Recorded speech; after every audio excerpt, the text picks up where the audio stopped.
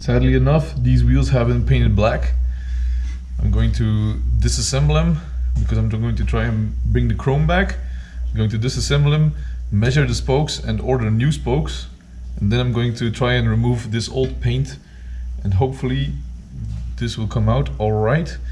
If I look here, some of these spots are actually not too bad. So I hope these rims are savable. Let's start by removing the spokes.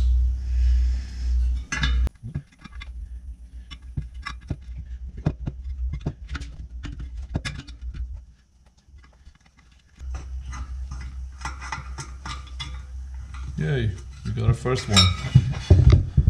Now I can measure them. I don't think they're the same as the rear wheel. I think the rear is shorter. Yeah. I removed some of the old spokes. I was able to measure them and I found them online. So I'm not actually going to bother with removing each one of them. I'm actually just going to do this. As you can see, I just went ahead and cut them all with the angle grinder. I'm not going to bother by removing each one of them if I'm going to replace them anyway. It just takes way too long. I'm going to cut the other one so I have both rims apart.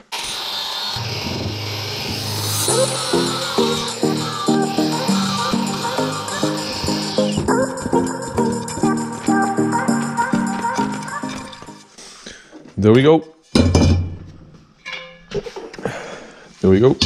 2 rims and 2 hubs, completely free of spokes. If you're going to try this by yourself, please be careful because some of these are under tension and will snap. As you can see, I've already cut my hand with it. Not too bad, so maybe you wear gloves. The black paint on the wheels needs to be removed. I've already did some test pieces with paint thinner, but it didn't work that well. So I went to the store, bought some paint remover, and I'm going to spray it on. Let's see what this can do.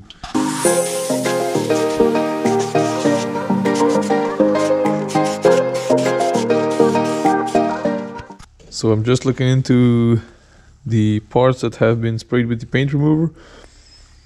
However, I see the paint remover completely dries up. So some parts are actually, I don't know, the paint is coming off, but I was suspecting this to go easier. Let's see, let's just spray it again. Maybe it becomes wet again. Maybe that's easier to remove. I've never worked with this stuff before. Oh, here we go.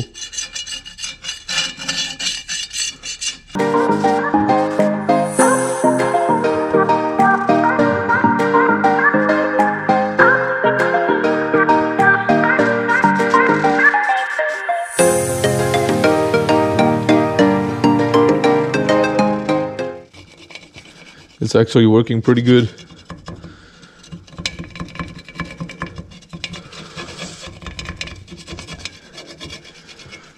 I'm curious as to why these wheels have been painted. I don't see a lot of rust, maybe just a little bit of rust here, but nothing that's too bad. I've seen far worse than this.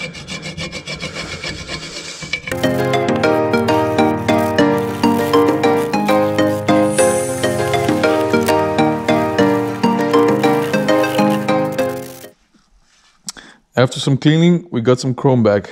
They have some rust spots, but I'm not too worried, it's not too bad. I have far worse than this.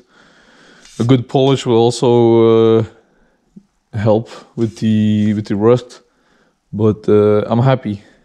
This is much better than the black wheels. Now we still got some black hubs that we have to remove the paint from. The method is the same. Paint remover, scraper, and a rag. So I'm probably not going to show this because it's the same, and I don't think people will watch me paint removing for 2 or 3 hours. So see you in 5 seconds. The paint is off. It came out all right, I think. They need a good polish. The hubs are also removed. These need a very good polish. The aluminum is very dull due to the paint. The rear hub, I think it's savable, but we will need a lot of hours of polishing.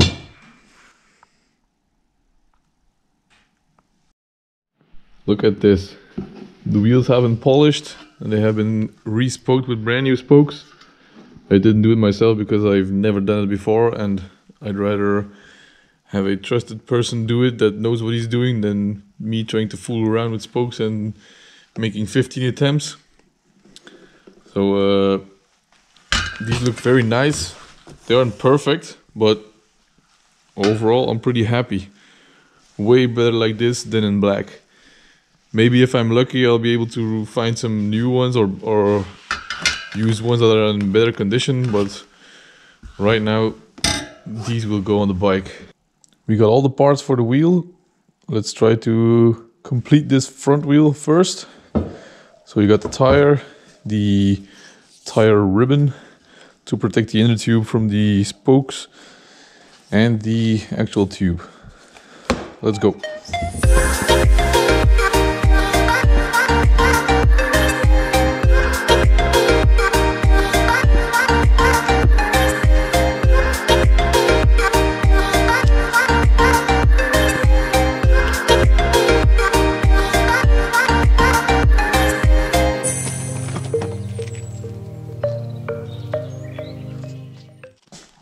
So always make sure to check the direction of the tires if you have directional tires. If you have bi-directional, then it doesn't really matter. But in this case, this is the front, like that. This is the moving direction when we're driving. In this case, the disc for the front brake is at this side. I've just checked it on the black RD50, and if we mount the tire like this, that will be correct.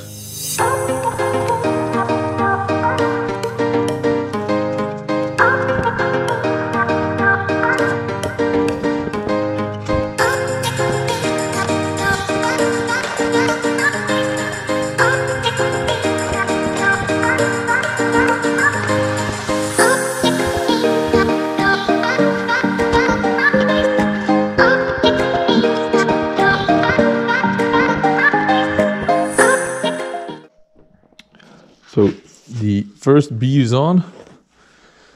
As you can see, I had to use some WD-40 to lubricate it because this thing was not going on. It's very cold in here and these tires are super stiff. So the tube is in, the valve is in its place and it's all locked up so it can't move anymore. Now the hardest part is to get the second bead on.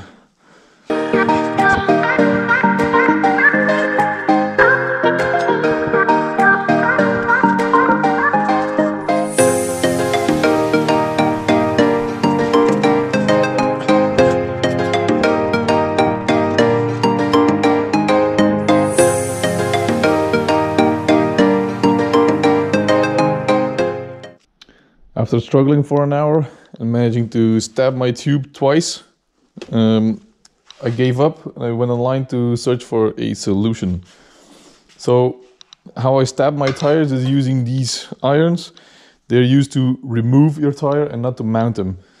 I always tell myself I'll be careful and not stab them. It'll work this time, but every single time I've stabbed my tube. I hope I quit doing that. So I fixed it. And I went online and found a solution to mount the tires. I've tested it out with the rear one and it actually worked. So I hope it works the second time while I'm filming this to show you.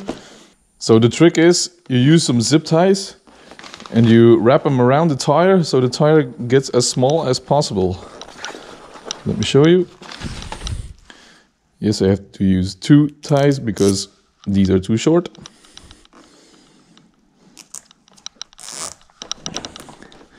Squeeze the tire as hard as you can. So this way the tire is as small as possible. Do this all around, maybe 8 or 10 times.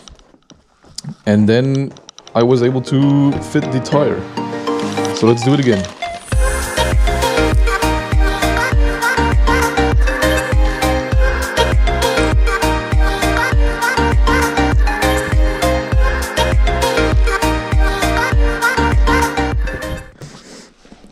Just a last check for the tube not being all smashed up. And it should be fine. So we have a dry direction like this. And looking at the black one, the wheel should go in like this. Okay.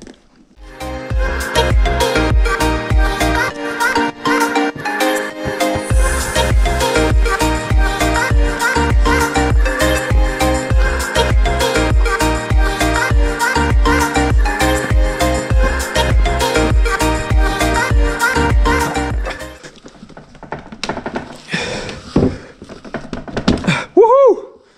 It's on! Yes! Christ. After splitting chains, this is the second most hated thing on bikes. No need to go to the fitness after this. All you have to do now is cut the zip ties. So when you do end up using WD-40 for some lubrication, please clean everything off with some brake cleaner or any other cleaning solution, because WD-40 will leave a greasy residue on a tire, and that's not something you want on a tire. So just a quick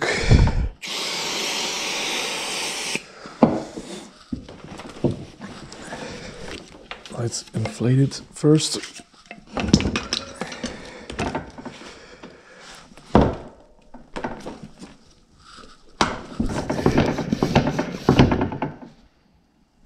Oh no.